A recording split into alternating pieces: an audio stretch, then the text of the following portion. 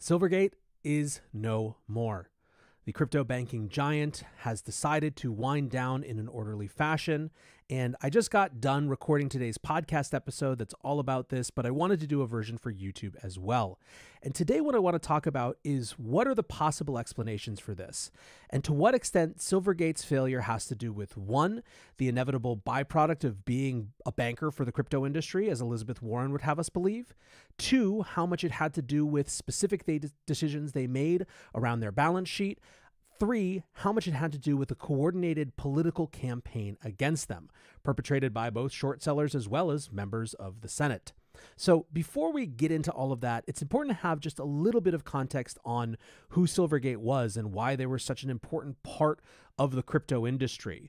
Effectively, this was a small community bank that had had very few deposits and only 2 or 3 locations for most of its life, but in 2016 looked around and noticed that no one was willing to bank crypto companies, and so maybe they would. As Austin Campbell here put it, for those who don't know, Silvergate was one of the banks that was an early supporter of the crypto industry. And by supporter, I mean merely a bank that did not aggressively turn away crypto clients. I think his best line is here. Considering that most of the banking industry had reacted to crypto about the same way someone would react to a person running up and shitting on their porch, this was actually quite remarkable. So that was Silvergate. It started very small, but very quickly, when no other banks would work with crypto clients, crypto came a-knocking and Silvergate's bank deposits rose, right? So that was sort of the state of play. Huge growth for Silvergate in 2018, 2019, 2020, and certainly 2021. They introduced innovations like the Silvergate Exchange Network, which allowed clients of the bank to real-time settle things even after market hours, which is huge for the crypto industry. And so they were going to always be a little bit more susceptible to turmoil in the crypto industry because it was such a huge part of their business. I think at peak, something like 90% of their deposits were from the crypto industry. And so this came home to roost this year, or last year rather, in the wake of the collapse of FTX. There was at that time a huge exodus from the crypto industry, from people taking their money off of exchanges, many of whom banked at Silvergate, and trading firms withdrawing their funds from the industry, again, many of whom banked at Silvergate. And so coming into Q4 of last year, Silvergate had something like $12 billion in deposits, and they saw an $8 billion bank run, which it should be noted wasn't a bank run against Silvergate in the sense that it reflected a loss of confidence in Silvergate itself, but it was sort of a proxy bank run as money left the crypto industry. Now, during this time, Silvergate had taken on a loan from the Federal Home Loan Bank. This is a bank that historically was used to backstop smaller institutions that were doing mortgage-type lending. And so it was certainly a little bit out of sync for perhaps the intended purpose of this thing, which was starting during the Great Depression.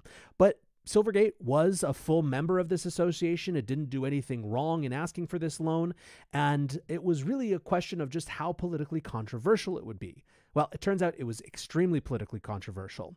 Silvergate during this time, during December and January, was really hearing it from all sides. They were hearing it from senators as related to what they knew about FTX and Alameda Research, which, by the way, I think is a completely reasonable line of questioning.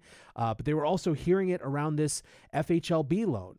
And I think that on top of these sort of very public letters that were undermining consumer confidence in the bank, Silvergate was dealing with an extremely aggressive campaign from short sellers. By February, Silvergate was the second most shorted stock in the US. So you have this real confluence of things. You have genuine issues in the crypto industry. You have concentration risk because so much of Silvergate, their deposit base is the crypto industry. But then you also have this intense political campaign from politicians and from short sellers to undermine Silvergate. And ultimately, they just couldn't handle it. They collapsed. Now, there are many of these politicians who are sort of dancing on the grave of Silvergate now and making it seem as though it was an inevitable byproduct of the crypto industry. And that's just not the case. Certainly, we can and should have a conversation, one, about what Silvergate Bank did or didn't know as relates to FTX and Alameda. I think to the extent that they were complicit in that, they need to be punished appropriately. But that's not the crypto industry. That's a fraud that SBF is soon to be on trial for and faces 165 years in prison for. That's different than this being a problem of the quote-unquote crypto industry. I think it's also reasonable to ask whether there should be a different set of rules for deposits around the crypto industry held with banks because of the particular nature of the crypto industry. There are tons of folks who are willing to have that conversation.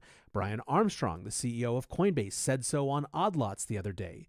Caitlin Long, the CEO of Custodia Bank, is explicitly trying to get her bank, a full reserve bank, to become part of the Federal Reserve System so that she can bank crypto companies in a way that is full reserve, that doesn't loan out their deposits at all, even to these very sort of unrisky types of ventures like mortgage-backed securities that Silvergate was invested in.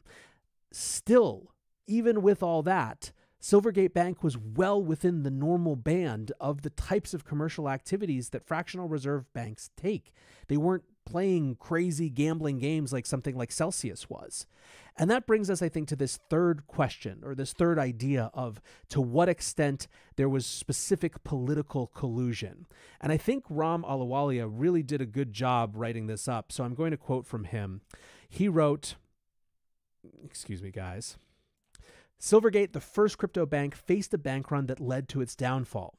Despite facing allegations around AML, it was not these issues that ultimately caused the demise of Silvergate. The responsibility for bank supervision lies with the executive branch, but this process was cut short. A senator's letter, amplified by social media, undermined public trust in Silvergate, ultimately leading to a crisis of confidence. It is important to uphold the principle of due process. Silvergate was denied due process. The senator's allegations should not be used to justify the destruction of a Federal Reserve member bank in a 120-character Twitter thread. Let's get the first draft of history correct. I think this is incredibly important because I also agree with Scott Melker here when he says Silvergate's collapse is exactly the ammo the government needs to try to cut the crypto industry off from the banking system. I think that to the extent that there is Silvergate's blood on the hands of these politicians who pushed so hard to undermine confidence in it, or perhaps who explicitly tried to push the FHLB to recall that loan, which ended up being sort of the death knell for Silvergate. It's exactly what they wanted. This is a group who does not believe that crypto should have access to the banking system. And that is the battle that we have coming. Anyways, guys, if you are interested in this topic, I think it's a pretty big moment for the industry, and I go much more in depth on today's show, which will be out in a couple hours or already is out, depending on when you're seeing this. Thanks for listening, and look forward to chatting more with all of you about this.